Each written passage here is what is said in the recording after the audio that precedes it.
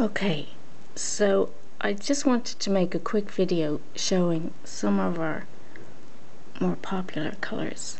This is a newish one, it's 2A. It's got slightly yellow undertones, and this is it with a little bit more white added in, and this is it on if you had darker skin. Number 3 is our most popular, which is quite dark. 4 is our second most popular, and I use that. The 5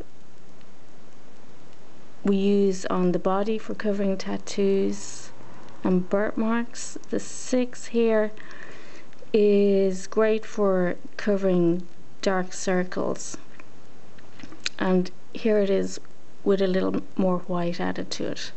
And then we've got the last one here is 9A, which is slightly pink undertones. So I hope this helps. I'll make more videos on each color in the future. Thanks for watching.